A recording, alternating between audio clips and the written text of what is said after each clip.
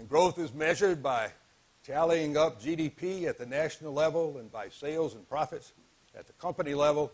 And the pursuit of this GDP and profit can be said to be the overwhelming priorities of our national economic and political life.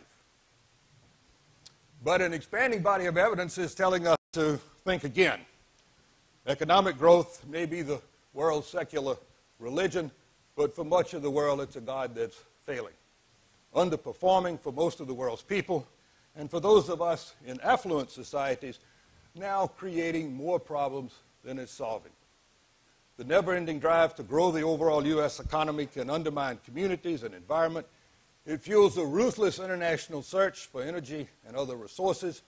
It fails at generating the needed jobs, and it rests on a manufactured consumerism that's not meeting the deepest human needs.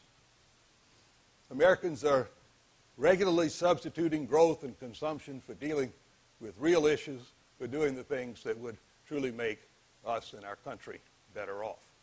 Psychologists have pointed out, for example, that while economic growth per person in the United States has risen sharply in recent decades, there's been no increase in life satisfaction, and the level of distrust and depression in society has gone up.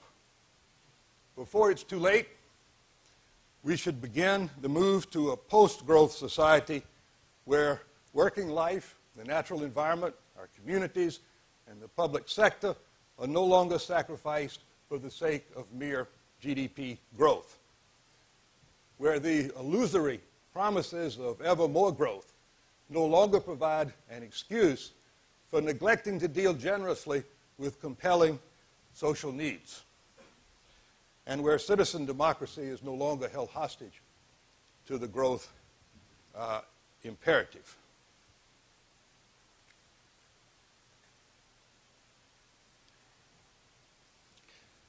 Having said that, it's also true that even in a post-growth society, there are many things that do need to grow.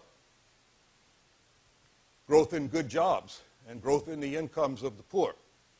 Growth in the availability of health care and the efficiency of its delivery.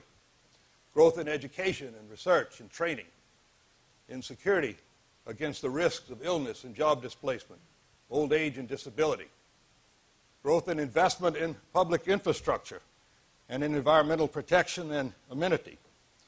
Growth in the deployment of climate-friendly and other green technologies.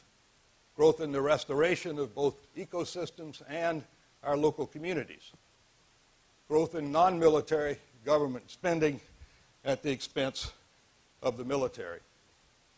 And growth in international assistance for sustainable and people-centered development for the half of humanity that lives in poverty today, to mention some of the prominent needs. I mentioned jobs first at the top of this list because they are so important and unemployment is so devastating. Likely future rates of economic growth, even with a further federal stimulus, are only mildly associated with declining unemployment. The availability of jobs, the well-being of people, and the health of communities should not be forced to await the day when overall economic growth might deliver them. It's time to shed the view that government mainly provides safety nets and an occasional Keynesian stimulus. Government instead should be seen to have an affirmative responsibility to ensure that those seeking decent jobs find them. And the surest and most cost-effective way to that end is direct government spending, investments, and incentives targeted at creating jobs in areas where there is high social benefit. Creating new jobs in areas of democratically determined priority is certainly better than trying to create jobs by priming the pump of aggregate economic growth, especially in an era where the macho thing to do in much of business is to shed jobs, not create them. Of particular importance for the new economy are government policies that will slow growth while simultaneously improving social and economic well-being. I think, is at the core of this. How do we temper growth and improve quality of life and social and economic well-being at the same time?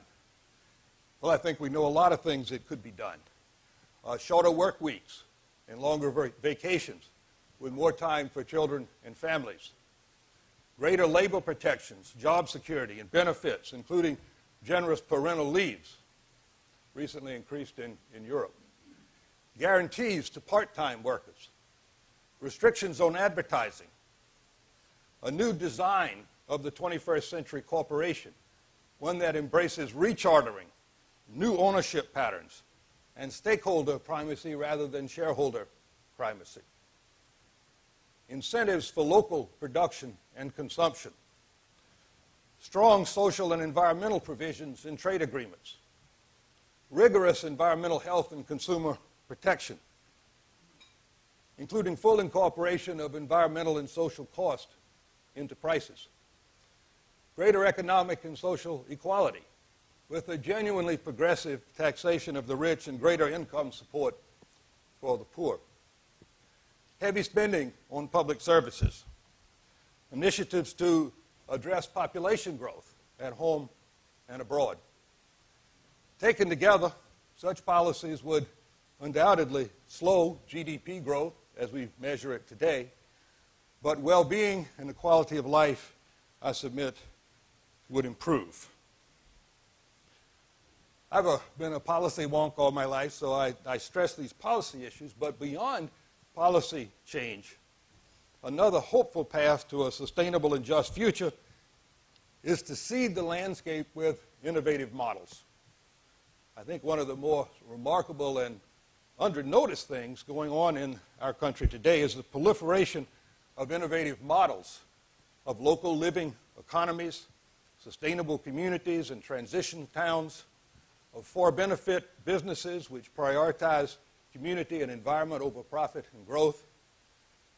The community-owned Evergreen Corporation in Cleveland is a wonderful case in point. Growing lettuce, a huge laundry, and a major solar energy installation, all owned by inner-city residents in Cleveland. An impressive array of new economy businesses has been brought together in the American Sustainable Business Council and the B Corporation program, and a new fourth sector is emerging, bringing together the best of the private sector, the not-for-profit NGOs, and government. And now I want to move a little bit to where Ben was last night. If we have any hope of realizing this new economy vision, we will need far-reaching and effective government action. How else can the market be made to work for us rather than against us? How else can corporate behavior be altered or programs built to meet real human and social needs? As I mentioned, government is the principal means available to citizens collectively to exercise their stewardship responsibility and to leave the world a better place. Inevitably, then, the drive for transformative change leads to the political arena, where a vital and muscular democracy steered by an informed and engaged citizenry is essential. Yet, to state the matter this way suggests the enormity of the challenge. The ascendancy of market fundamentalism and anti-regulation and anti-government ideology has been particularly frightening, but even the passing of these extreme ideas would leave deeper and long-term deficiencies. It is unimaginable, I submit, that today's politics could deliver the transformative changes needed. There are so many reasons why government in Washington today is more often the problem than the solution. It's hooked on GDP growth for its revenues, for its constituencies, for its influence abroad. It's been captured by the very corporations and concentrations of wealth it should be seeking to regulate and revamp. And it's hobbled by an array of dysfunctional institutional arrangements, beginning with the way presidents are elected.